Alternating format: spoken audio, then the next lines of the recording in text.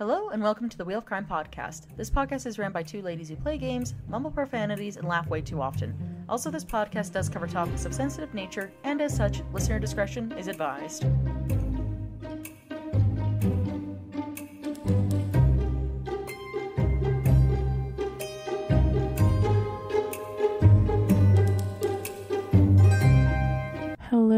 Hello, and welcome back to the Wheel of Crime podcast. My name is Jenn. And my name is Emily. Yas. Welcome back. It's been Yas. It's been another full 7 days since our last episode. Woohoo! Wow, here we are again, another Friday. Yes, how's your week gone, Jen? You've been busy with work, would be my guess, because that's like a normal thing. Anything interesting happen, though? Yeah, always busy with work. Consistently, it seems. But yeah, me and Emily were kind of chatting up before the show because, you know, we are friends in real life, despite what you might get from the impression you might get from this show.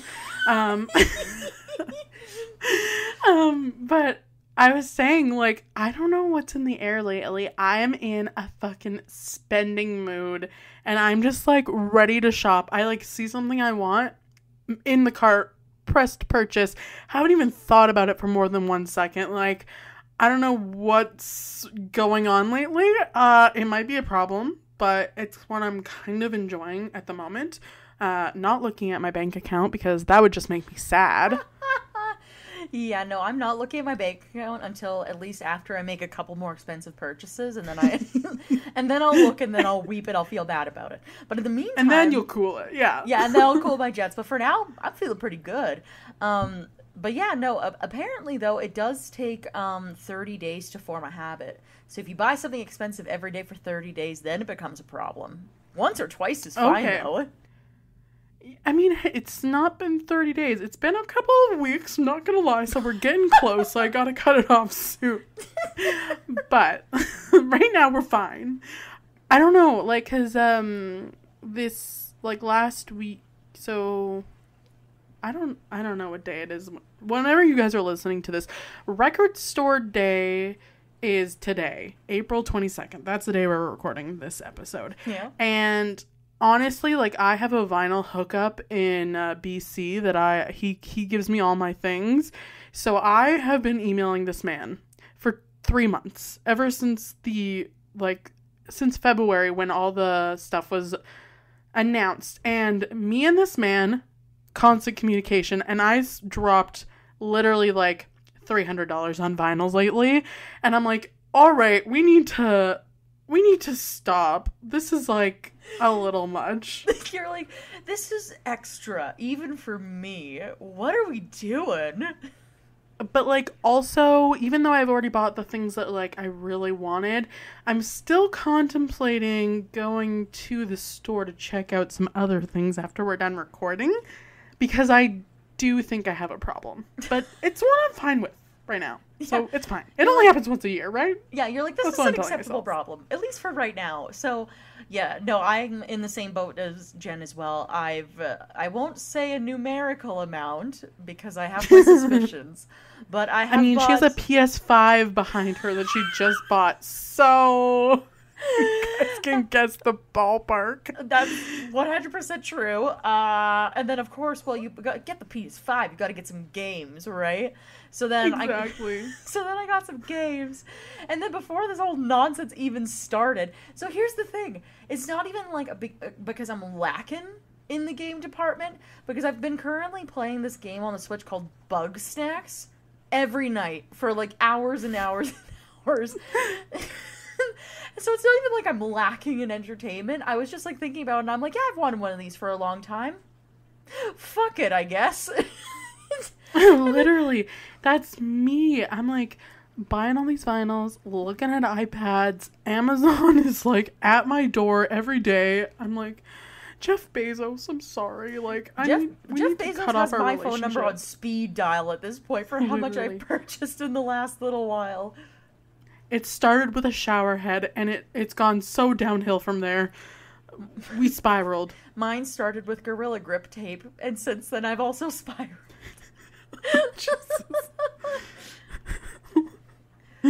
So this podcast episode is going to be an intervention. But neither of us want to hear about it, so it'll be an intervention amongst all of you listeners into, oh wow. Yep, I do have a problem. Yeah, oh wow, that is a problem. Enjoy yourselves. Literally. I don't want to talk about it because, actually I do want to talk about it because I want to spend more money, but I don't want to talk about stopping. Yeah, but I don't want to talk about stopping. We'll tap into that next week and see if the spending has calmed down. I have doubts for myself personally, but we'll see what happens. Yeah, no, I'm trying to think if there was anything else this week other than us collectively losing our minds over shopping. Oh yeah, I'm currently in the process of being poisoned from my tap water, so that's fun. Jesus, lake life, am I right? New? Well, how is it that every time we do something, it's like, yeah, guess what, Jen? I got food poisoning. I got water poisoning. I got poisoned. And it's like, it just never stops. It doesn't. I actually do feel like you right now because I have been sick for weeks. Like, I got a cold, like, right around the beginning of April, and, like, it's still here. Like, I'm still congested. This sucker hasn't gone away. See, I have thankfully not been sick, which is abnormal for me because I'm usually sick constantly. But I did recently discover I'm allergic to snow mold, so that's fun. I actually, speaking of allergies, I got booked in for an allergy test in May, so I guess we'll see if I'm allergic to anything, because I feel like the only thing I know for sure I'm allergic to is dust and nickel, but I'm curious to see if there's, like, anything else that I've just been, like, suffering through. Right? It's like I went for an allergy test because my doctor was trying to figure out my tonsil problems. How does that relate? Can't tell you, but I did do the test. And it's like snow mold, sunflower oil, nickel, and I'm also allergic to yuzu, like that, like Japanese citrus flavor. Oh, I love yuzu. That's a shame. I do too, except for it makes my tongue very, very, very itchy. You know what? I feel like I did know that from the one time we went out to the disco sushi bar in Banff. Which is a real thing that happened. Yes, it is. For her bachelorette party. It's true. Yeah, no, because I had, it was like a yuzu cocktail, and this was before I knew I had an allergy to it, and I took a couple sips, and then I ended up trading with somebody else, because I was like, I don't know, this is making me feel a little funny, in like a not good kind of way. Yeah, I think you pawned it off on John, if I think I'm remembering. So too. That would check out for normal behavior, so. Yes, it would. Oh, gosh. But yeah, and I mean, that's all I got for this week. Is just, I'm a shopaholic. I love it. I can't drink the tap water, and I've also been working, so that's about that. Sounds about right, but we should get right into our wheel of questions, because I've got a story for you today, and I'm excited to share it. Yoo-hoo! How do you feel about new people coming into the family? And by this, I would mean, like, you know, like someone's adopted in, or like married in, or like that type of thing. Like, how do I feel about it? Yeah. I mean, like, personally, I don't really care. Like, if it's somebody who's, like, marrying in, or, like, we just have, like, a family friend who my parents decide to adopt one day, I'd be like, yeah, okay, that checks out. The only time I would have a problem with it is, like, say in the situation of it being, like, somebody's partner and they're, like, a total dickhead, then I might have some words. But overall, I feel like I'm pretty good with it. Yeah, I would say the same. I feel like I've never had an issue where someone new has come into the family who I'm like, I despise you. Get rid of them now. They're cut. They're cut. Yeah, no, because maybe it's a certain personality type, but yeah, no, I can't say me or you have ever had those problems. Not by my recollection, anyways. Not yet, at least. I was about to say, still time. There is definitely still time. All right, let's spin for our next question.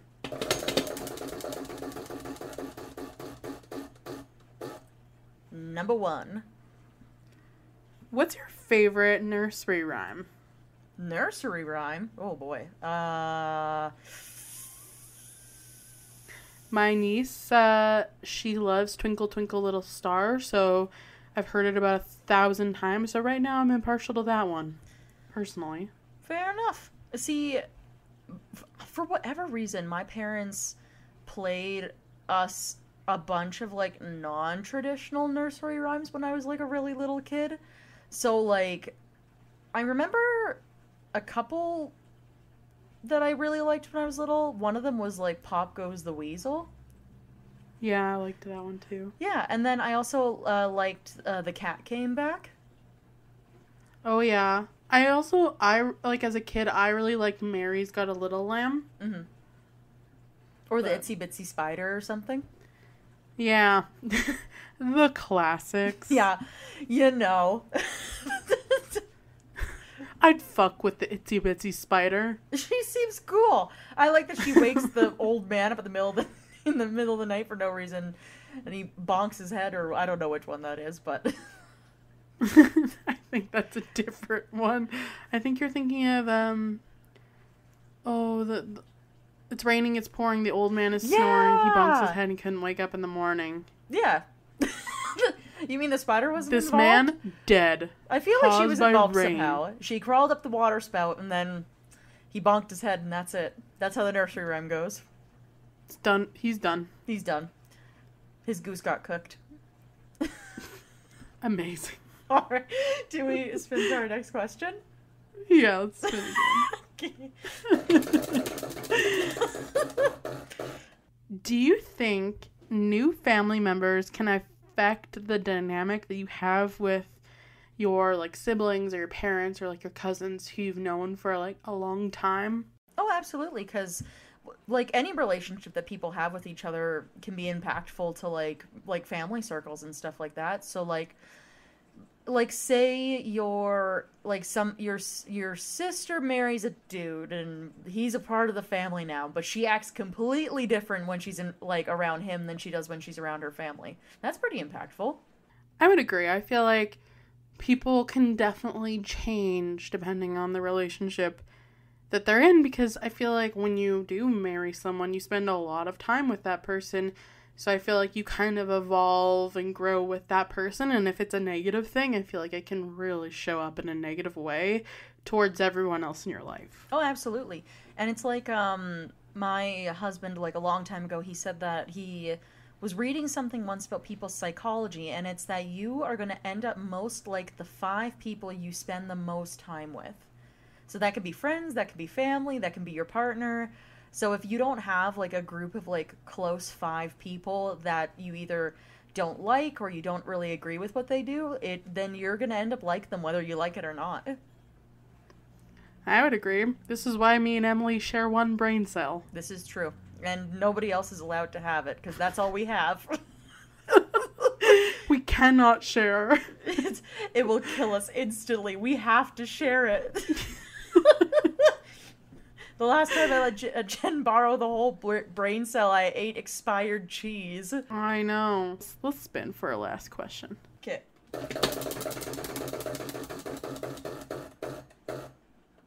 Alright. Let's hear it. What would you do if your sibling or parent or family member who was close to you married or remarried to someone who you didn't like or have a good relationship with? Fist fight. You're going physical immediately.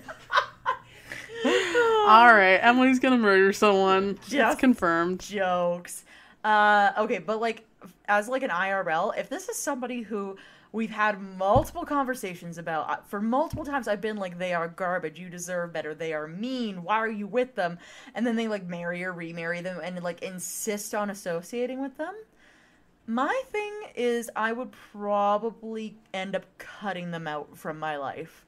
But what if, like, I don't know, maybe this is just you, but, like, because I feel like sometimes when, like, a friend or a family member is in a relationship that you can kind of, like, see from the outside looking in that it's toxic, I personally wouldn't always say something because I'd want to leave the door open for that person to talk to me if they needed to.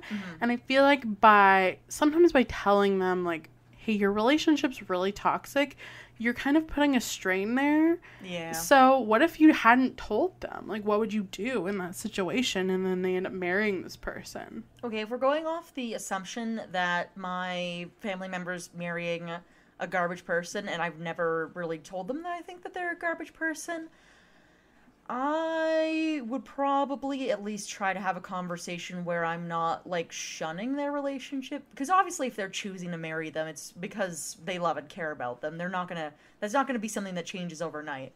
But I would say, like, what my causes of concern would be. I'd be like, I'm happy that you're taking this, like, approach in your life and you want to make this step.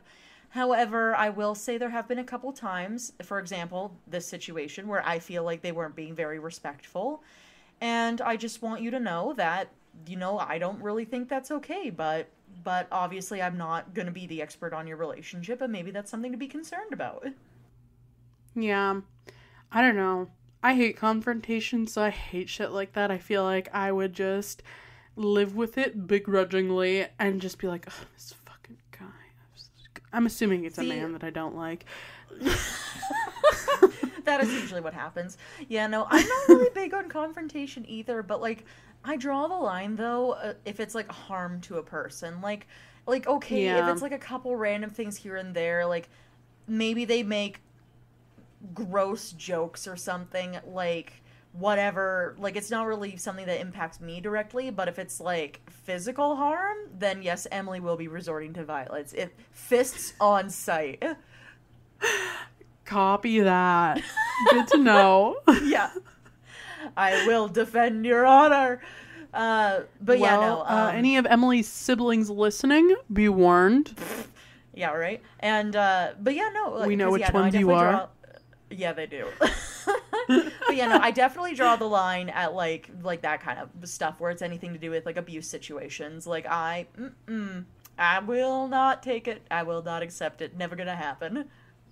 Yeah, that's fair. I feel like that's kind of separate in my head than, like, just not liking someone because they give you a weird vibe or you just don't get along type of thing, or you're just very different people and, you know. In that case, I would ignore them too then. If it's simply just, like, the vibes are off and, like, you can't really put your finger on it and you don't really like them, then I'm like, okay.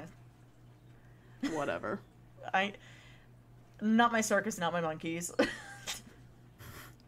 I'll let it slide. For now. Yeah, you've been warned. Jesus. All right, but that's the end of our questions. Do you have any guesses as to what I'm talking about today? All right, my guess is that it's going to be somebody, probably a lady married a man, and the man became a part of the family, and then somebody else didn't like him, and then they killed him while singing Mary Had a Little Lamb. Not quite. Okay. I was actually inspired to tell this story because of our last episode, where you were talking about Lizzie Borden, and I realized we've never talked about her on the show. I didn't even realize either. I just, like, know of her name, like, as a notorious figure, but I don't know anything about her story either. Yeah, I honestly didn't know too much either before I started researching. Like, I've heard, like, I feel like everyone, like, has heard of her or has heard the, like, little rhyme that's, like, synonymous with her name, but, yeah, so let me just jump right on into her story because I'm sure almost everybody listening knows about Lizzie Borden, who was accused of, like, being, like, an axe murderer. That was me stabbing someone with a knife. With the axe? Yeah, that's the only thing I know too, is just that she was accused of axing her own family, and that's all I know. Yes, well, let's jump into it. So, Lizzie Andrew Borden was born on July 19th, 1860 in Fall River, Massachusetts, to Sarah Anthony Borden and Andrew Jackson Borden. Her father was of English and Welsh descent and grew up in a very modest surrounding and struggled financially as a young man, despite being the descendant of wealthy and influential local residents. Andrew eventually prospered in the manufacture and sale of furniture and caskets, then became a successful property developer. He was the director of several textile mills and owned considerable commercial property. He was also the president of Union Savings Bank and a director to the Durfee Safe Deposit and Trust Co. At his death, his estate was valued at $300,000, which would be equivalent to $9.6 million in today's money. So, man's had money to spend. I wish that I had his bank account to spend, because my problems would be worse. But it would be great. With our spending lately, we both need some cashola. So, despite his wealth, Andrew was known for being super frugal. Unlike Emily and I, this man was not on Amazon every day, mainly because it didn't exist yet.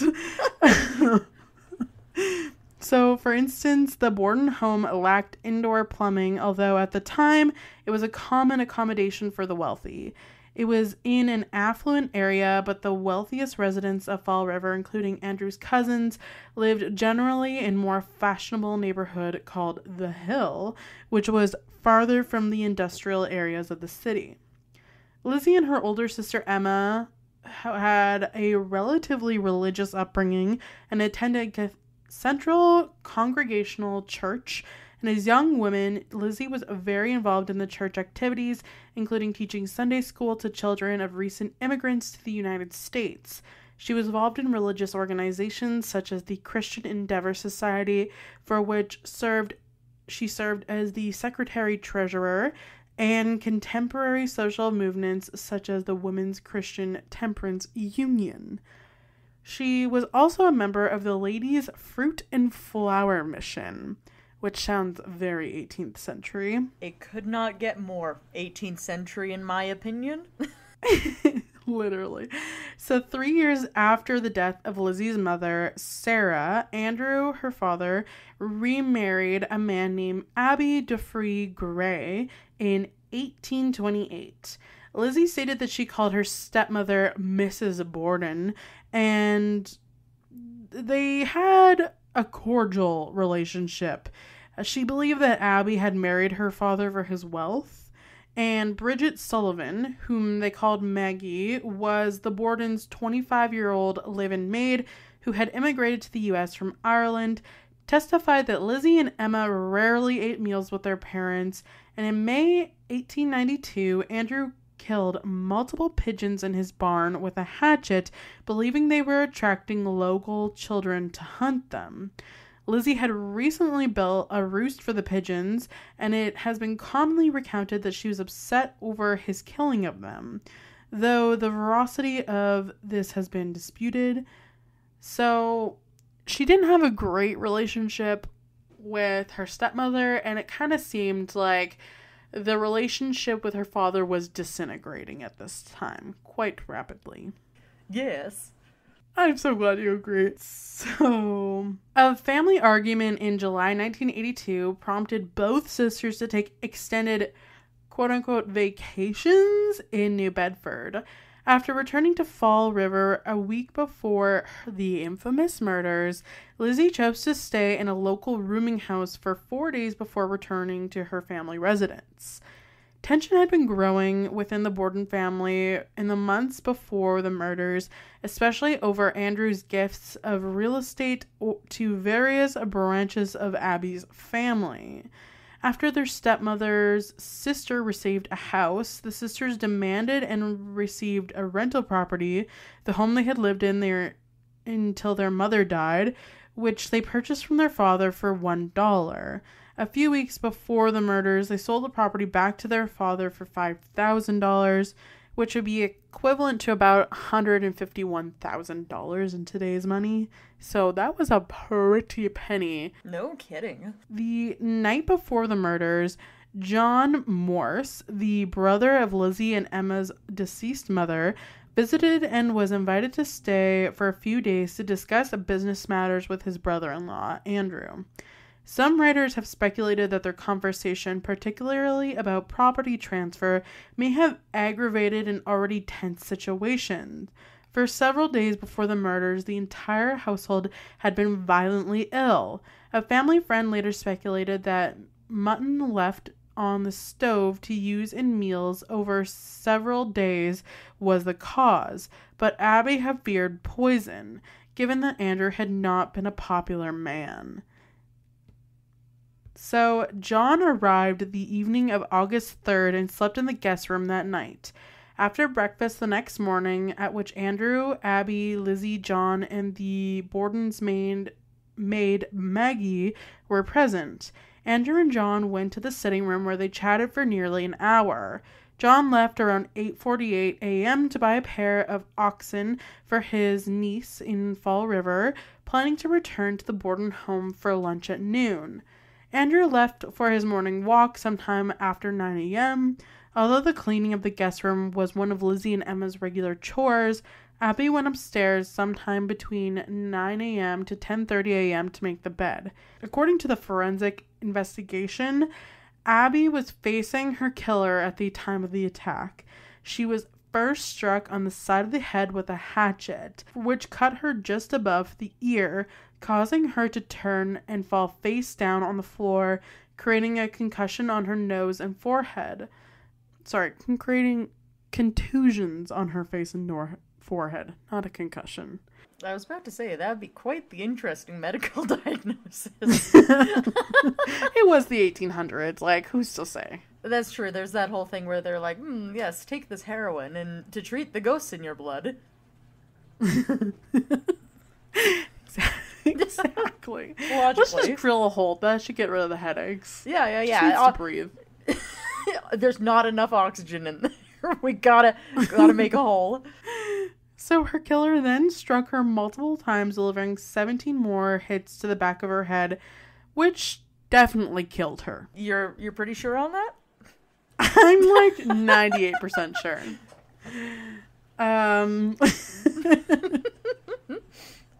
Like, I would put money on the fact that after 17 hits to the head, she was dead. See, I think she could have pulled through. It could have been something else. It's 50-50 for me. It's 50-50. We'll take it.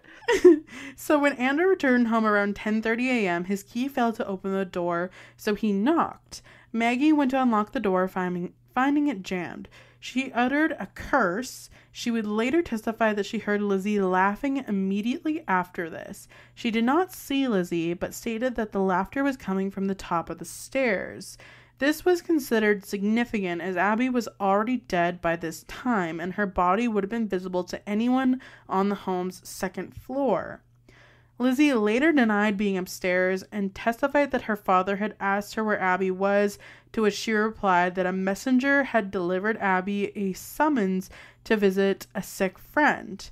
Maggie stated that she had then removed Andrew's boots and helped him into his slippers before he lay down on the sofa for a nap.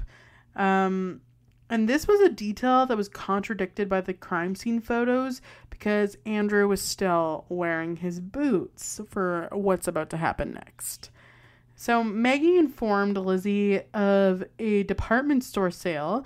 Lizzie said Maggie was welcome to come along with her, but Maggie felt unwell and went to take a nap in her bedroom instead. Maggie testified that she was in her third floor room resting from cleaning windows when just before 11:10 a.m. she heard Lizzie call from downstairs. She said, quote, "Maggie, come quick. Father's dead. Somebody came in and killed him." Andrew was slumped on the couch in the downstairs sitting room, struck 10 or 11 times with a hatchet-like weapon. One of his eyes had been split cleanly in two, which, horrifying. That's my worst nightmare. I don't want to hear that. eyeball? His eyeball. In His two? whole eyeball. In 2 pieces. That's 2 halves too much. That's 2 pieces too many. It should be 1 piece only. Absolutely. Unnecessary. Very. So this kind of suggested that he had been asleep when attacked. His still bleeding wounds suggested a very recent attack. Dr. Borden, the family's physician, arrived from his home across the street and pronounced both victims dead. Detectives estimated that Andrew's death had occurred at approximately 11 a.m. Lizzie's initial answers to the police officer's questions were at times strange and contradictory. Initially, she reported hearing a groan or a scraping noise or a distress call before entering the house. 2 hours later, she told police she had heard nothing and entered the house, not realizing that anything was wrong. When asked where her stepmother was, she recounted Abby receiving a note asking her to visit a sick friend. She also stated that she thought Abby had returned and asked if someone could go upstairs to look for her. Maggie had a neighbor, Mrs. Churchill, were halfway up the stairs, their eyes level with the floor, when they looked into the guest room and saw Abby lying face down on the floor. Most of the officers who interviewed Lizzie reported that they disliked her attitude. She said sometimes she was too calm and poised. Despite her attitude and changing alibis, she was not checked for bloodstains. Police did search her room, but it was a curiosity inspection, and at the trial they admitted to not doing a proper search because Lizzie was not feeling well. They were subsequently criticized for their lack of diligence. In the basement, police found 2 hatchets, 2 axes, and a hatchet head with a broken handle. The hatchet head was suspected to be the murder weapon, as the break in the handle appeared fresh, and the ash and dust on the head, unlike that on the other bladed tools, appeared to have been deliberately applied to make it look as though it had been in the basement for some time. However, none of these tools were removed from the house. Because of the mysterious illness that had struck in the household before the murders, the family's milk and Andrew's and Abby's stomachs during the autopsies performed in the Borden dining room were tested for poison, and none was found. Residents suspected Lizzie of purchasing hydrochloric acid in a diluted form from the local drug house, and her defense was that she inquired about the acid in order to clean her furs, despite the local medical examiner's testimony that it did not have any antiseptic properties. Lizzie and Emma's friend Alice Russell decided to stay with them the night following the murders, while John spent the night in the attic guest room, which is contrary to later accounts that he slept in the murder site guest room. Me personally would not be sleeping in the house at all. That's just me. Yeah, no, that feels like a bad idea in general at this point, but who's to say? Like, especially the friend. She's like, yeah, I'll come have a sleepover with you guys. It's fine. Yeah, she's like, I'm just chilling, just hanging out. Life's good. I'm here for support. I would be like, nah, girl, we gotta get out of here. We're leaving We town. gotta go. Right? I would not stay the night there. Oh, hell no. Not after all this. So, police were stationed around the house on the night of August 4th, during which an officer said he had seen Lizzie enter the cellar with Alice carrying a kerosene lamp and a sop pail. He stated he saw both women exit the cellar, after which Lizzie returned alone, though he was unable to see what she was doing. He stated it appeared that she was bent over the sink. On August 5th, John left the house and was mobbed by hundreds of people. Police had to escort him back to the house, and on August 6th, police conducted a more thorough search of the house, inspecting the sisters' clothing and confiscating the broken-handled hatchet head. That evening, a police officer and the mayor visited the Bordens, and Lizzie was informed that she was the suspect in the murder. The next morning, Alice entered the kitchen to find Lizzie tearing up a dress. She explained that she was planning to put it in the fire because it was covered in paint. It was never determined whether the dress she had been wearing on the day of the murders. But that is very suspicious. See, but you can't just say your outfit's covered in paint and then have nothing to show for it. Oh yeah, I'm just burning it because it has paint on it. Like, don't look at it too closely. Yeah, I'm not telling you what color paint either. Just go away. It's red paint. What do you want to know? What do you want to know? Yeah. So Lizzie appeared at the inquest hearing on August 8th. Her request to have her family attorney present was refused under a state statute providing that an inquest must be held in private. She had been prescribed regular doses of morphine to help calm her nerves, and it is possible that her testimony was affected by this. Her behavior was erratic, and she often refused to answer a question even if the answer would have been beneficial to her. She often contradicted herself and provided alternating accounts of the morning in question, such as saying she was in the kitchen reading a magazine when her father arrived home, then saying she was in the dining room doing some ironing, and then saying she was coming downstairs. The district attorney was very aggressive and confrontational.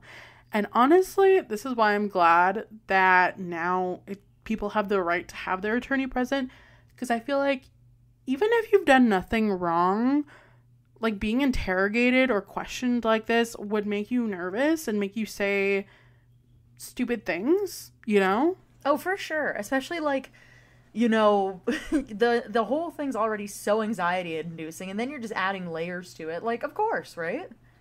And also, like, your family's dead. Like, Yeah. you would be under so much, any person, guilty or not, would be under duress, I feel. So, in this situation, for sure. definitely. I don't know if she's guilty or not, but Yeah. that's all I'm going to say. So on August 11th, Lizzie was served with a warrant of arrest and jailed. The inquest testimony, the basis for modern debate regarding her guilt or innocence, was later ruled inadmissible at her trial in June 1893. The newspaper articles noted that Lizzie possessed a stolid demeanor and bit her lips, flushed and bent towards Attorney Adams, which just sounds like she was nervous to me.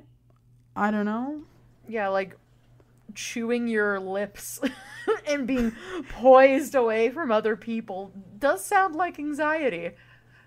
Talking to your attorney? Yeah, she's guilty for sure. You see her gnawing on that lip, guilty behavior. Jail immediately, no trial needed.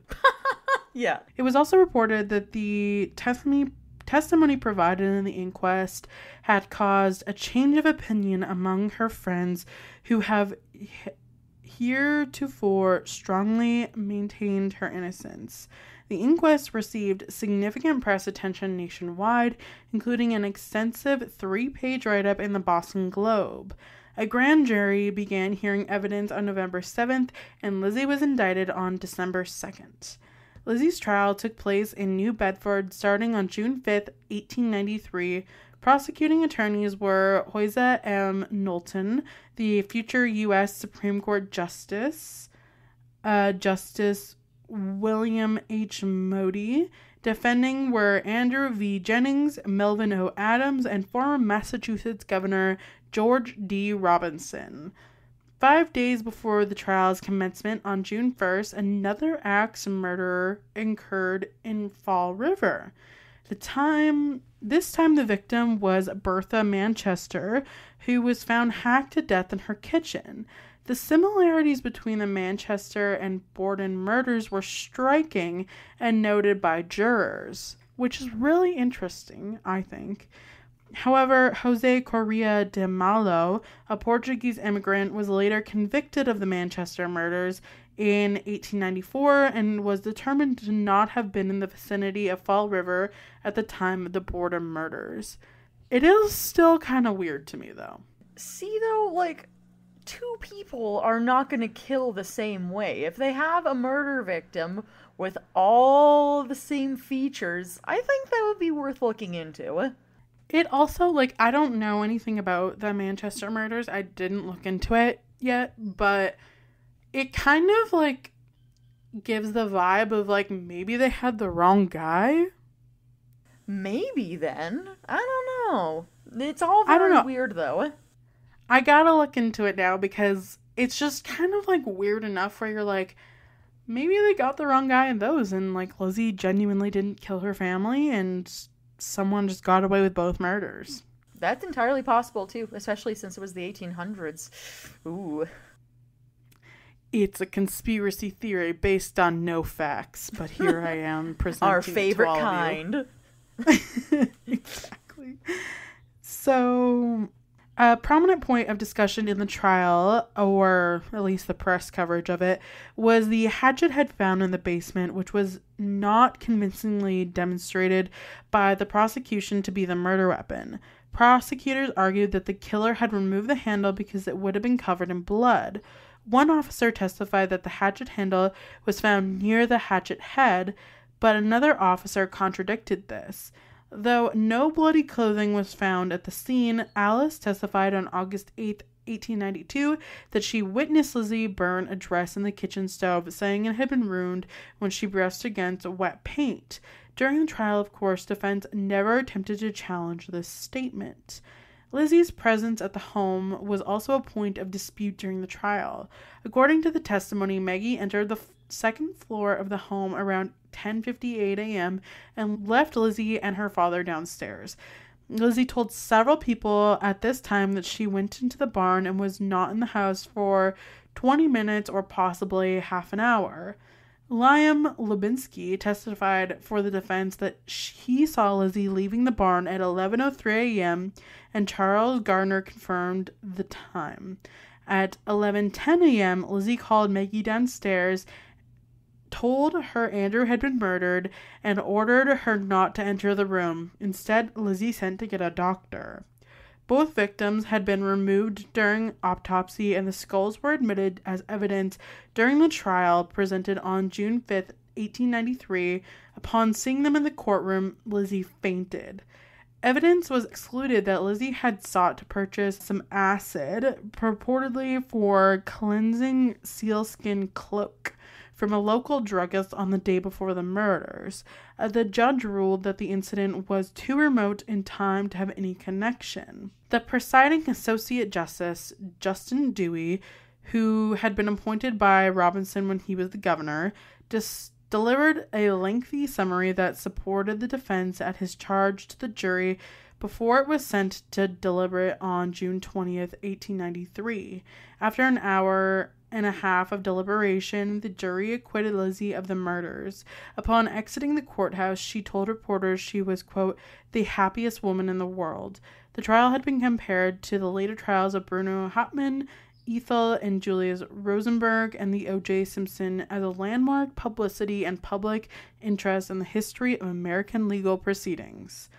Although acquitted at the trial, Lizzie remained the prime suspect in her father's and stepmother's murders, where writer Victoria Lincoln proposed in 1967 that Lizzie might have committed the murders while in a fugue state. Another prominent suggestion was that she was physically and sexually abused by her father, which drove her to kill him.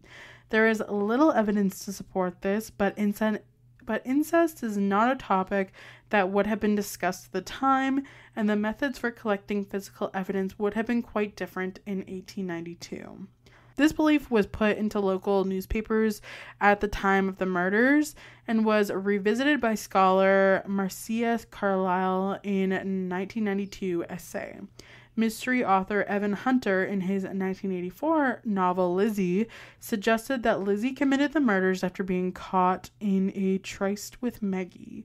Ed McBain, an American author, elaborated on his speculation in a 1999 interview, speculating that Abby had caught Lizzie and Maggie together and reacted with horror and disgust that Lizzie had killed Abby with a candlestick.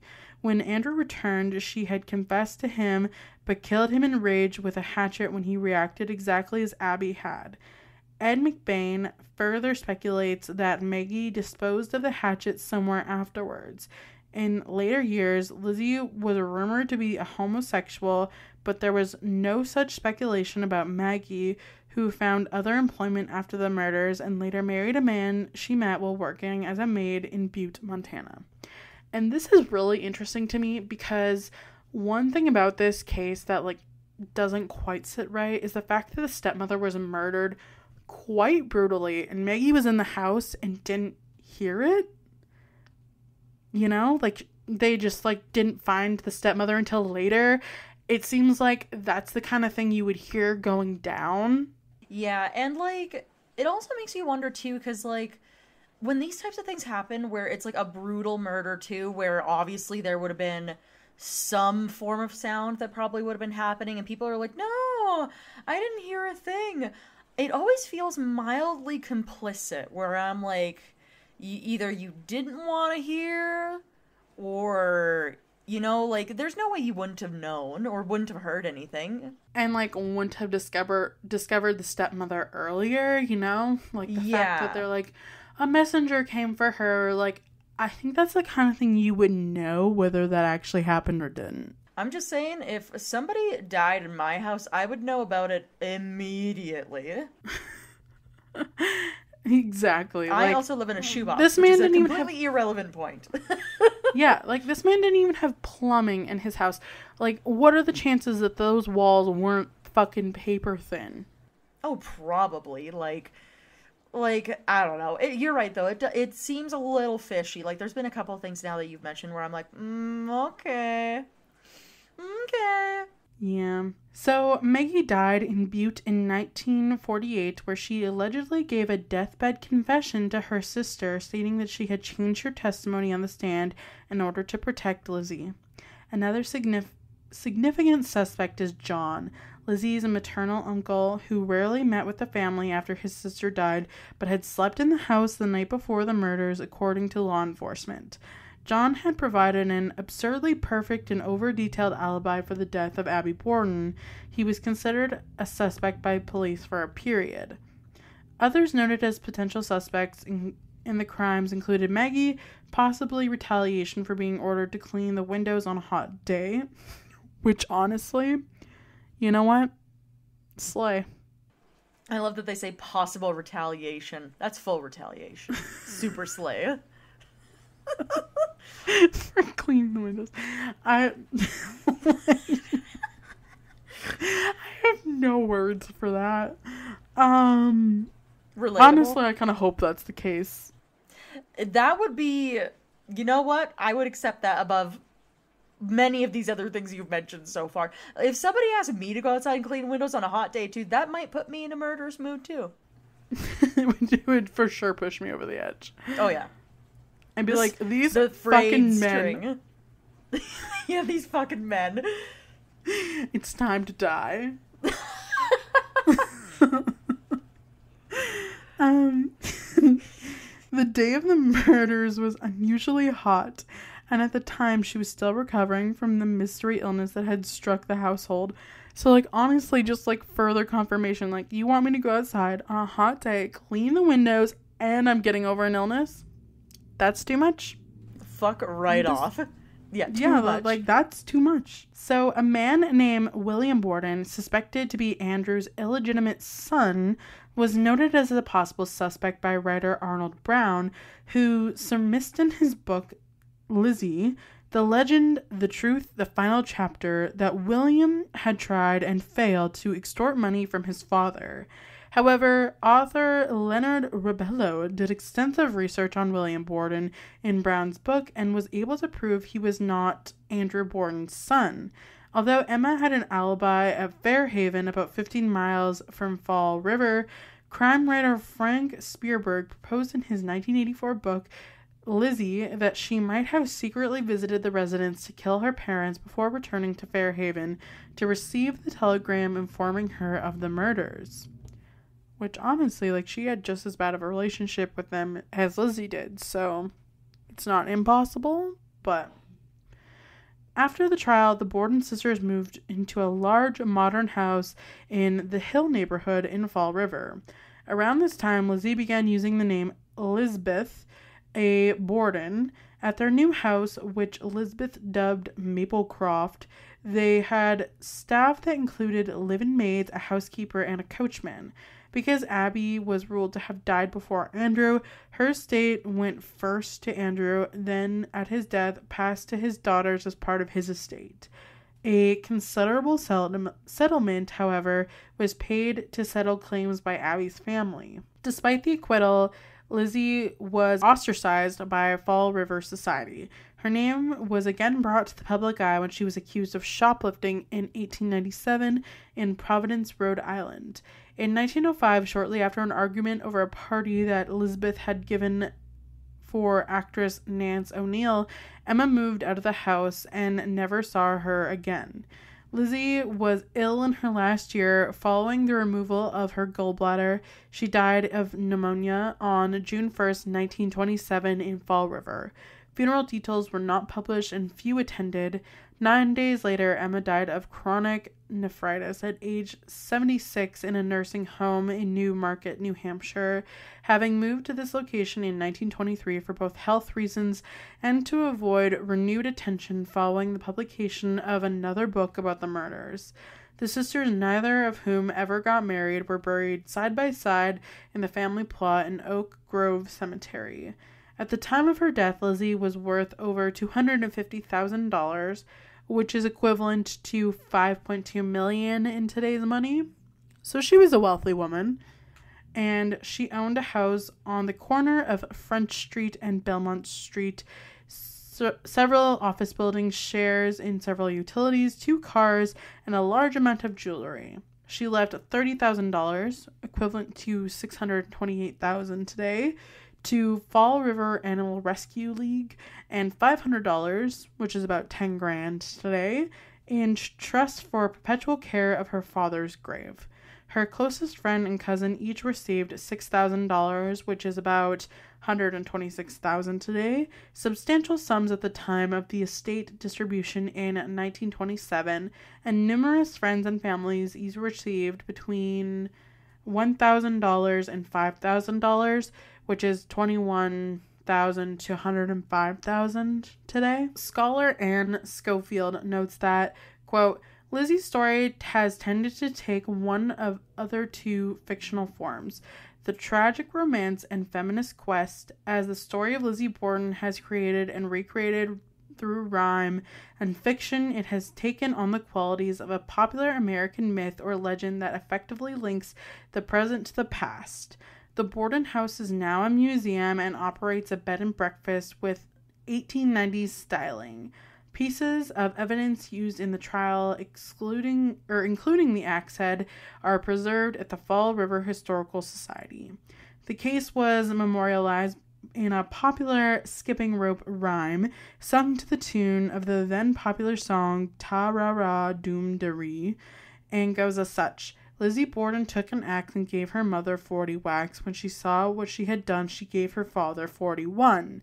Folklore says that the rhyme was made up by an anonymous writer as a tune to sell newspapers. Others attribute the ubiquitous but anonymous Mother Goose.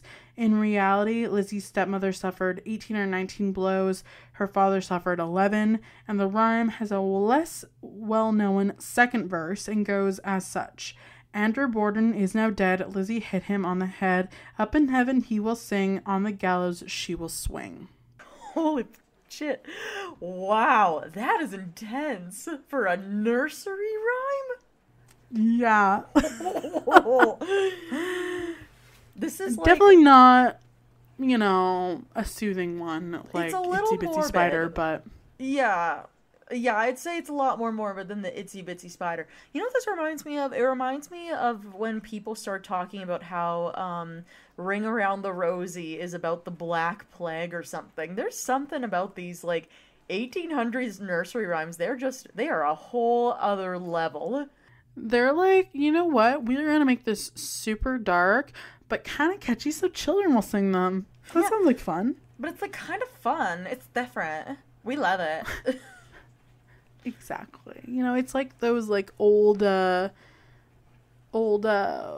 Grimm Brothers stories and how those used to be for yeah, used for children, warning people and children. Oh boy. But yeah, that's my story, and that's the story of Lizzie Borden. Really interesting, and I feel like in my head, I thought I kind of knew the story, but when you actually like look into it, I feel like it's a lot different than popular culture kind of makes it out to be. And yeah. the one theory that her and Maggie were like having the secret romance and kind of killed the step parents because they were caught is really interesting, because I feel like at that time a lot of things like that were happening, and it kind of like takes on this whole like lovers, and then the one lover takes revenge, which is really fun, but like not in real life, but just to think about, you know what I mean? Just to dally on. I totally agree. And it's also, so for me, when I thought of Lizzie Borden before and like the whole axe thing, I was like, oh yeah, she killed her family. Like, I didn't realize that it was so like vague, I guess.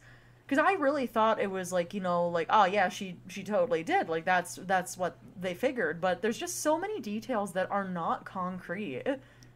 I know, and the fact that she was acquitted, like, I didn't even know that before. The fact that she, like, wasn't proven guilty, like, in my head, I thought the she was story proven guilty too, yeah. Yeah, I thought she was, like, just a crazy person who just murdered her family one day randomly and was guilty or whatever. Like, that's what I thought, but that's really not it at all, and I feel like there's so many other suspects that she just kind of got thrown under the bus. Oh, absolutely. There's definitely more suspects, and then too, like, there's so many other motivations, and like it's so interesting to have the majority, like talking with what we know today from crime stories. It's like already the fact that the stepmother got it so much worse compared to everybody else is very telling as well, because that would mean like a personal vendetta, right?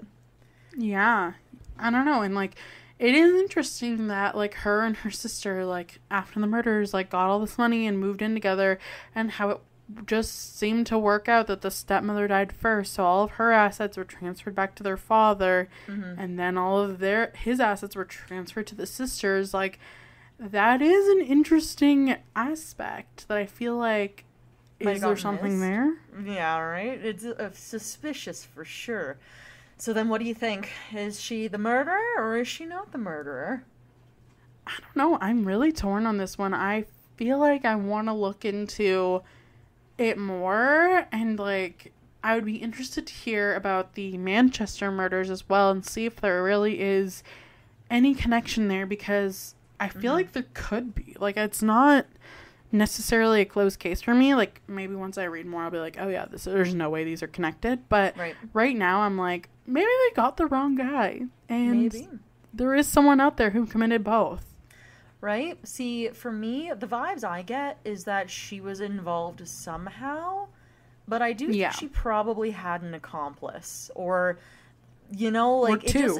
It doesn't really seem like it's a one-off thing. It feels like there's a lot more inclusions than just, like, one person going wild and killing a bunch of people. Like, there's definitely more to it.